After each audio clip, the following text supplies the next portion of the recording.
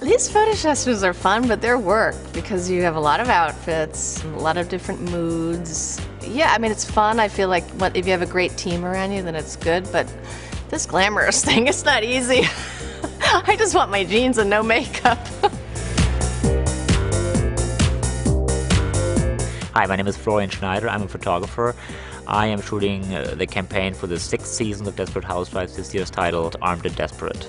When we were shooting the ladies, we were asking them to sort of like give us sort of heroic poses in order to create an image that is almost reminiscent of sort of antique, epic battle paintings of Michelangelo. This was kind of like the idea, to take it over the top in a way, but at the same time present with a bit of a tongue-in-cheek kind of humor, because ultimately it's a show that is young and energetic and sexy. I think what motivates Lynette is her family, wanting her family to be healthy and safe, and for each one to be fulfilled, and for her to have a life with her family and outside of her family. I think Catherine is very cagey. She's very clever. So I think she uses her wits to sort of plot ahead. It's like chess, she's a couple steps ahead. Catherine loves power. Yes, don't we all? You're pregnant. Excuse me? About 6 weeks or so. Are you sure it's not cancer? Do I think the twins are going to change how she lives her life and what her goals are? Yes. I mean, the difference is when you have a newborn, your highest goal is a nap. So I'm sure that it'll go from being a successful businesswoman to just a nap.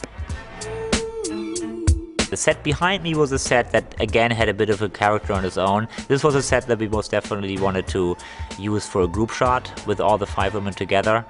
The idea behind it, I think, was to have a sort of like a vintage housewife feel a little bit, with a bit of a tongue-in-cheek again. There was various utensils, like an old 1950s vacuum cleaner, 1950s stove that was sort of like halfway buried behind the trees, and everything was sort of like overgrown by a large apple tree. And apples obviously have had a symbolic character in the show over the years and have been used in the visual campaigns many times. So we wanted to kind of stay true to that theme and sort of show the apple trees again. That was part of that set. I think Catherine would do anything to keep her man. I think that right now that's how she's defining herself. If she could get Mike to love her, then she can prove that she's lovable. So in the season finale wedding, who was Mike kissing on the altar? Let's see. How thin was the bride? That's the question.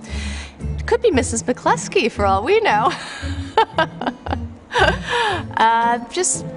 I really don't know who the bride is. I would like to know myself. But it's a matter of looking in the back of that dress and whose body was that?